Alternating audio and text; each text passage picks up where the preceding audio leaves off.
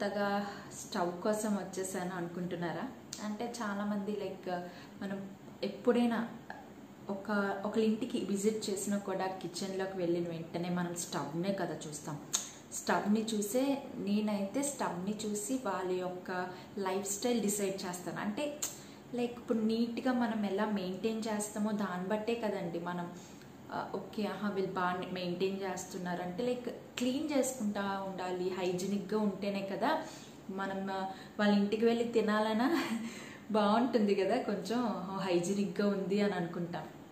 So అలానే స్టవ్ని ఎలా క్లీన్, ఆబ్వియస్లీ అందరూ క్లీన్ చేసుకుంటారు కదా, చాలా అందరూ ఓకే క్లీన్ చేసుకోకుండా అయితే ఉండరు, బట్ మెయింటైన్ చేయడంలో కొంచెం డిఫరెన్స్ వస్తుంది. మనకేంటి అంటే కొంతమందికి వీలు కాదు, పిల్లలతో ఉండడం వల్ల కొంచెం నీట్గా చేసుకోలేరు. ఒకళ్ళు వీక్లీ వన్స్ చేయొచ్చు, ఒకళ్ళు ఎవ్రీడే చేయొచ్చు. సో డిపెండ్స్ మాట, ఒక్కొక్కరికి ఒక్కొక్కలాగా. నేనైతే ఎప్పటికప్పుడు ప్రతి పూటకి ఒక ఉంటుందిలేండి క్లాత్ అన్నది, నేను మీకు వీడియో చూపించినప్పుడు అదేంటో కూడా మీకు చూపిస్తాను. దాంతో జస్ట్ వైప్ చేసేస్తాను అనమాట, సో దట్ ఏమీ కూడా పడకుండా ఉండడానికి. నేను యూస్ చేసేది glass tub, glass made of tough and glass మాట. సో ఆ గ్లాస్ స్టవ్ అంటే మనం మెయింటైన్ చేయడం చాలా కష్టం. అందుకని నేను ఎవ్రీడే మాట, అంతేగాని మనం వీక్లీ వన్స్ అని పెట్టుకుంటే చాలా కష్టం అవుతుంది. యాక్చువల్లీ నేను ఇప్పుడు ఈరోజు మీకు చూపించే వీడియోలో కూడా నేను ఒక 2-3 డేస్ గ్యాప్ వచ్చేసింది తెలియకుండానే కొంచెం. సో దానివల్ల చాలా చిరాకుగా అయిపోయి మీరే చూస్తారు బిఫోర్ అండ్ ఆఫ్టర్ కూడా. నేనైతే ఎలా క్లీన్ చేస్తానో అన్నది నేను మీకు చూపించాను, సో దట్ మీరు కూడా రిఫరెన్స్గా చేయొచ్చు కదా. అండ్ ఇంకా వివరంగా వెళ్ళేలోపు ముందుగా మన ఛానల్ ఎవరైనా ఫస్ట్ టైం కనుక చూస్తున్నట్లయితే ప్లీజ్ సబ్స్క్రైబ్ అవ్వండి. అండ్ అలానే పక్కనున్న బెల్ క్లిక్ చేసి అక్కడే ఆల్ అనేది కూడా ఉంటుందండి, అది కూడా క్లిక్ చేసేసేయండి. అయితే ఇప్పుడు స్టవ్ కోసమే మాట్లాడుతున్నాను. ఏంటి స్టవ్ కోసం ఏముంది పెద్ద టాపిక్ అని అనుకుంటారు కొంతమంది. బట్ స్టవ్ మనం ఏదైనా వంట అంటే, నా ఛానల్ వచ్చేసి ఇప్పుడు కూడా healthy and healthy and diet recipes ఎక్కువ చేస్తాను. ఒక్కొక్కసారి కేక్ రెసిపీస్ కూడా చేస్తాను. సో ఇవన్నీ కూడా చెయ్యాలి అంటే మనం చేసే స్టవ్వే కదండి, సో దట్ క్లీన్గా ఉండాలి, ఎంత బాగా మెయింటైన్ చేయాలి, సో అది మాట. అండ్ అలానే నేను యూజ్ చేసే 4 బర్నర్స్ మాట గ్లాస్ స్టవ్, దాని రివ్యూ కూడా ఇస్తాను. నేను యూజ్ చేసింది బటర్ఫ్లై, సో అది ఒక రివ్యూ కూడా ఇస్తాను మీకు. అండ్ ఎలా మెయింటైన్ చేద్దాం, స్టెయిన్లెస్ స్టీల్ స్టవ్ బెటరా లేదా ఈ స్టవ్ బెటరా, గ్లాస్ స్టవ్ బెటరా అన్నది దానికోసం నేను ఇప్పుడు డిస్కస్ చేస్తాను కూడా. అండ్ సో నేను ఎలా క్లీన్ చేస్తున్నానో అది దాన్ని బట్టి నేను మీకు వీడియో చూపిస్తూ నేను ఎలా క్లీన్ చేశానో మీకు చెప్పేస్తాను. ఇప్పుడైతే నేను స్టవ్కి డిఫరెన్స్ ఉంటుందండి. చాలామంది మెయింటైన్ చేయడం కష్టం అన్నవాళ్ళు it's better to go to stainless steel మాట. స్టీల్ ఉంటుంది కదా స్టవ్, అది బెటర్. ఎందుకంటే గ్లాస్ స్టవ్కి వచ్చేసరికి చాలానండి, మనము ఏమైనా కొంచెం లేట్ చేసి దాని మీద పడినవన్నీ లేట్గా క్లీన్ చేద్దాం అనుకున్నా కూడా గీతలు పడిపోతాయి అన్నమాట, కొంచెం గట్టిగా ఏమైనా యూజ్ చేసి స్క్రాచెస్ పడిపోతాయి. సో దానికోసం మనము ఎప్పుడైనా స్టెయిన్లెస్ స్టీల్కి బెటర్ వెళ్ళిపోవచ్చు. అండ్ అలానే మనకి వేడివేడివి గిన్నెలు అవి స్టవ్ మీద పెట్టేయకూడదు. ఇప్పుడు బర్నర్ పైన పెడతాము, కొంతమంది పొరపాటుగా అక్కడ ఖాళీ ఉంది కదా అని టాప్ ఉంటుంది కదా గ్లాస్ స్టవ్, దాని మీద పెట్టేస్తారు, బర్నర్ పక్కనున్న స్పేస్ మీద పెట్టేస్తారు. సో గ్లాస్ మీద ఎప్పుడు కూడా పెట్టకూడదు, సో దట్ అక్కడ ఆల్రెడీ మనకి ఇచ్చేస్తాడు నోట్, వేడివేడివి దీని మీద పెట్టకూడదు అనేసి. చాలా వేడిగా ఉంటుందండి. అండ్ దట్టు 2 అవర్స్కి మించి బర్నర్ ఏది కూడా యూజ్ చేయకూడదు. స్టవ్ అంటే ఏదైనా రెసిపీ కూడా 2 అవర్స్ మించి చేయకూడదు, ఎందుకంటే వేడి ఎక్కిపోయి కొంచెం క్రాక్ అవుతుంది. అండ్ ఆ గ్లాస్ మనకి డైమెన్షన్స్ కూడా ఉంటాయి, 4mm, 6mm, 8mm అలా మాట. మేము యూజ్ చేసేది 8mm. అది ఈ 3 డిఫరెన్సెస్ ఏంటి అంటే రేట్స్ కూడా అలానే ఉంటాయి.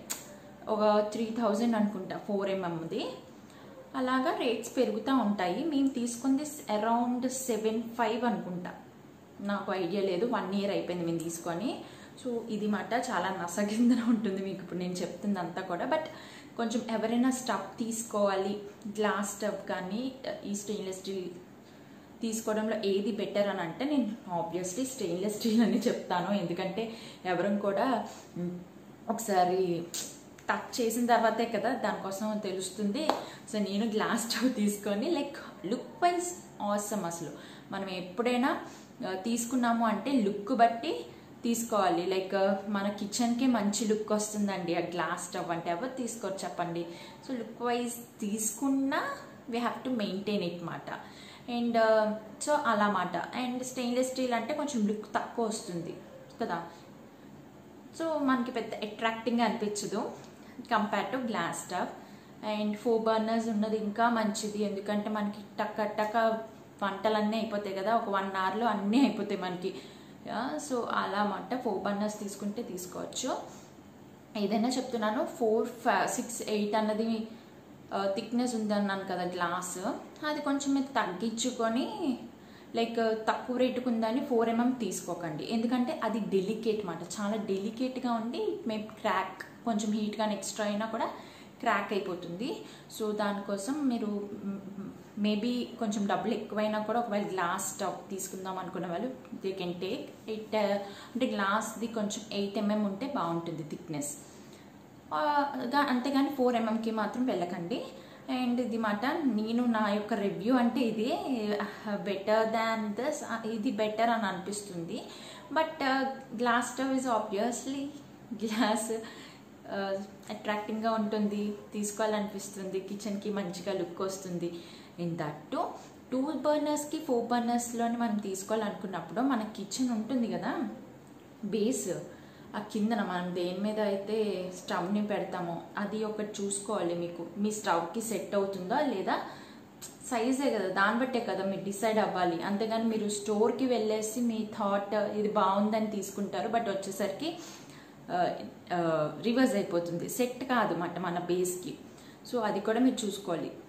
అలా మాట అన్నీ కూడా కొంచెం అంటే దేనికైనా కూడా అడ్వాంటేజెస్ ఉంటాయి, డిసడ్వాంటేజెస్ ఉంటాయి. స్టెయిన్లెస్ స్టీల్ కూడా అలానే డిసడ్వాంటేజెస్ కూడా ఉంటాయి. సో అలాగా రెండిట్లకి ఉంటాయి అన్నమాట. బట్ నా ప్రిఫరెన్స్ అయితే లుక్ వైజ్ గ్లాస్ స్టవ్ బాగుంటుంది, బట్ కొంచెం బాగా మెయింటైన్ చేయొచ్చు అన్న దానికి మాత్రం ఈ స్టెయిన్లెస్ స్టీల్ బాగుంటుంది. సో ఇది మాట ఇంకెక్కువగా నేను చెప్పను. అండ్ ఈ వీడియో మీకు నచ్చినట్లయితే లైక్ చేయండి. అండ్ సో ఇప్పుడు నేను ఎలా క్లీన్ చేశాను, అండ్ ఈవెన్ బర్నర్స్కి కూడా మనకి చాలా పొగ అన్నది పట్టేస్తుంది కదా, మనము లైట్ చేసాక కొంచెం 2-3 days తర్వాత బాగా మురికిగా అయిపోతుంది బర్నర్స్. అవి ఎలా క్లీన్ చేయాలో వాటిని ఎలాగో అవన్నీ కూడా మీకు చూపిస్తాను. So let's get in to the video and last వరకు చూడండి. మంచిగా అంటే మీకు కొంచెం టిప్స్ అంటూ వస్తాయి కదా క్లీనింగ్లో, ఎలాగా కిచెన్ క్లీన్ స్టవ్ క్లీన్ చేసుకోవచ్చు అన్నవి కొంచెం టిప్స్ వచ్చేస్తాయి. తెలియని వాళ్ళకి, కొంతమంది ఎంత క్లీన్ చేసినా కూడా కొన్ని పోవండి మరకలు. బట్ నేను ఎలా చేస్తాను, నేను ఎలా మెయింటైన్ చేస్తాను నా స్టవ్ని అన్న దానికి ఈరోజు నేను ఈ వీడియో అన్నమాట. So let's get started. So first అయితే చూసారు కదా నేను బేకింగ్ సోడా వేసుకున్నాను, అంటే వంట సోడా ఉంటుంది కదండి, అది నేను ఫస్ట్ స్ప్రెడ్ చేసేసుకున్నాను వీటి మీద. చూడండి ఎంత డర్ట్గా ఉందో, ఎంత చెత్తగా తుప్పు పట్టేసింది కదా. సో ఇప్పుడైతే నేను ఉంది కదా నాకు స్క్రబ్, చూసారు కదా నా చేతిలో ఏదైతే ఉందో దాంతో నేను ఇప్పుడు బేకింగ్ సోడా వేసాను కదా, అది పెట్టుకొని బాగా రుద్దేస్తున్నాను. సో దట్ అంతా కూడా చూడండి ఎంత ఉండేదో డస్ట్ ముందంతా, ఇప్పుడైతే ఎంతలా పోతుందో. అండ్ అలానే ఒక్కొక్క దానికి కూడా చేసేసాను అలానే. అండ్ కొంతమంది ఏంటి అంటే బేకింగ్ సోడా డిఐవై చేసుకుంటారండి, ఒక మిక్స్చర్ మాట, వాషింగ్కి బాగా పనిచేస్తుంది బేకింగ్ సోడా. అలానే మనకి విమ్ ఉంటుంది కదా, విమ్ జెల్ లిక్విడ్, అది కొంచెం, అండ్ అలానే ఇంకొంచెం వినిగర్ అన్నది వేసుకొని అదొక లిక్విడ్ లాగా వాషింగ్కి పనిచేస్తుంది అన్నమాట ఈ స్టవ్ క్లీనింగ్కి. సో అలా కూడా యూస్ చేస్తారు. నేనైతే అది ఇంకేం యూస్ చేయలేదు, ఎందుకంటే నాకు ఎక్కువ స్టవ్ మీద అంతా వాటర్తో క్లీన్ చేయడం అన్నది ఇష్టం ఉండదు, ఎందుకంటే అది కొంచెం డెలికేట్ కదా, గ్యాస్తో కదా ఇదంతా. సో ఏదైనా బర్నర్ దగ్గర గట్టా ఏమైనా కొంచెం తడిచినా చేసినా ప్రాబ్లం అవుతుంది. సో అందుకని మాట చూసారా ఎంత డర్ట్ ఉందో. అండ్ నైఫ్తో నేను కార్నర్స్ అన్నది లైట్గా చూడండి గ్లాస్ మీద పడకుండా మనము అలాగ చేసుకుంటే చూడండి డస్ట్ అన్నది ఎంత ఇరుక్కుపోయిందో అలా క్లీన్ చేసుకుంటాను నేనైతే. అండ్ చూడండి ఎంత డస్టీగా ఉందో జంగు పట్టేసి. సో చూడండి ఇప్పుడు ఇది క్లాత్ అన్నాను కదా, ఒక యాక్టివ్ క్లాత్ అన్నది తీసుకొని నేను ఇదే యూస్ చేస్తానండి. ఎందుకంటే స్క్రాచెస్ అన్నవి మనకి గ్లాస్ మీద తుడుస్తున్నప్పుడు పడవు. ఇది ఎక్కడైనా సూపర్ మార్కెట్లో అవైలబుల్ అయి ఉంటుంది. సో మీరు కూడా ఇలాంటివి తీసుకోండి. చక్కగా ఒక 2-3 వీక్స్ వరకు ఒకదాంతోనే మనం సరిపెట్టుకోవచ్చు. అంత బాగుంటుంది కూడా క్లాత్. ఎంత బాగుంటుందో తెలుసండి, చాలా స్మూత్గా ఉంటుంది. సో దాంతో మనం ఎంత గట్టిగా రబ్ చేసినా కూడా పెద్ద ఎఫెక్ట్ ఉండదు స్టవ్ మీద. అండ్ దీంతో ఇప్పుడు నేనైతే మళ్ళీ ఒక్కసారి క్లీన్ చేసుకుందంతా కూడా దీంతో క్లీన్ చేసేసుకుంటాను. సో దట్ అంతా కూడా అంటే వాటర్తో నేను ఎక్కడ కూడా యూజ్ చేయట్లేదండి. వాటర్ అనేది స్టవ్ మీద యూజ్ చేయకుండానే నేను దీంతోనే ఈ క్లాత్తోనే చూడండి ఎలా క్లీన్ చేస్తున్నానో. అండ్ ముందంతా ఎలా ఉందో ఇప్పుడు ఎలా ఉందో చూడండి. సో నేనైతే ఇది ఫాలో అవుతాను. మీకు నచ్చితే ఇలా ఫాలో అవ్వండి. బేకింగ్ సోడా అందరి ఇళ్ళల్లో ఉంటుంది. సో దాంతో మనం ఇలా చేసేసుకోవచ్చు. చూడండి ఎంత డస్ట్ వస్తుందో. ఇప్పుడు దీన్ని నేను ఈ క్లాత్నే మళ్ళీ కొంచెం మొత్తం అంతా క్లీన్ చేశాక ఈ క్లాత్నే మళ్ళీ స్క్వీజ్ చేసి వాటర్లో పెట్టి తడిపి కొంచెం స్క్వీజ్ చేసి, అంతే గట్టిగా కాకుండా గట్టిగా చేయకూడదండి, క్లాత్ అన్నది పాడైపోతుంది. సో కొంచెం లైట్గా స్క్వీజ్ చేసి మళ్ళీ దాంతో అంతా క్లీన్ చేస్తాను. అండ్ ఇది మాట నా క్లీనింగ్ ఫస్ట్ స్టెప్ అయితే ఇది. సెకండ్ స్టెప్ వచ్చేసి చెప్పాను కదా, కొంచెం వాటర్తో అలా తడిపి బాగా క్లీన్ చేసేస్తాను.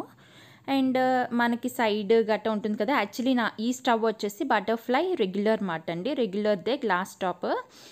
అండ్ సో చూడండి సైడ్స్ అంతా కూడా ఇలా ఉంటుంది. అండ్ ఫ్రంట్ యాక్చువల్లీ మనం ఎక్కడ రెగ్యులేట్ చేస్తాం కదా స్టవ్ని, ఇదే కదా ఇక్కడే ఈ ప్లేస్లోనే మనకి ఎక్కువ కూడా డస్ట్ అనేది ఉంటుంది. ఎందుకంటే మనం చేతులు కొంచెం ఆయిలీగా ఉన్న చేతితోనే టచ్ చేసేయడం, సో ఆయిల్ అనేది అంటుకుపోవడం మంట వల్ల, సో అలా అలా ఇక్కడే ఎక్కువ డస్ట్ ఉంటుంది. దీన్ని కూడా నేను ఈ క్లాత్తోనేనండి లోపల చూడండి ప్లేసెస్లో కూడా నేను పెట్టి క్లీన్ చేస్తాను.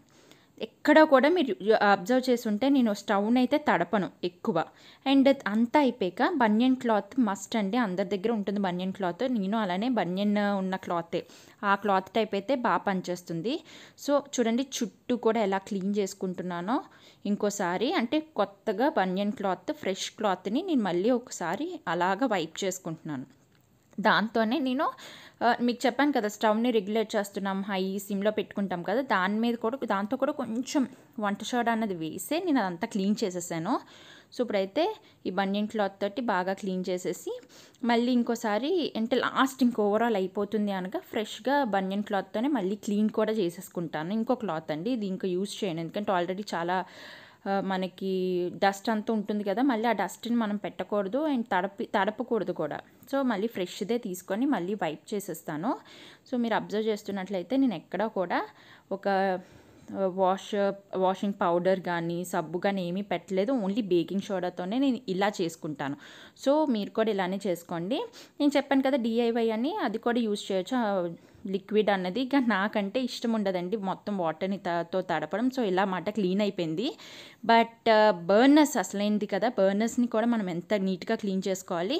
ఇప్పుడైతే చూడండి బర్నర్స్ ఎంత తుప్పు పట్టేసి కలర్ అసలు ఆ ఒరిజినల్ కలరే అది కాదు, అసలైన ఒరిజినల్ కలర్ మీకు ఏంటో చూపిస్తాను క్లీనింగ్ చేసేసాక.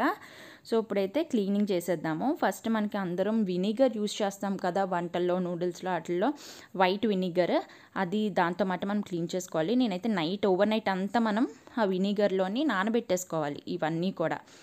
సో చాలా ఎక్కువ పడుతుందండి వినిగర్. సో అందుకని నేను చిన్న చిన్న గిన్నెల్లోని మావైతే 4 బర్నర్స్ కనుక ఎక్కువ పడుతుంది, 2 బర్నర్స్ అయిన వాళ్ళకి అంత ఎక్కువ పట్టదు. ఏదైనా కూడా చిన్న గిన్నెలో తీసుకుంటే క్వాంటిటీ మనకు తగ్గుతుంది, వినిగర్ తక్కువ పడుతుంది. సో నేను ఇప్పుడైతే గిన్నెలు చేంజ్ చేస్తాను. చూడండి ఫస్ట్ ఇందులో వేసేసాను కానీ నాకు ఎక్కువైపోతుంది.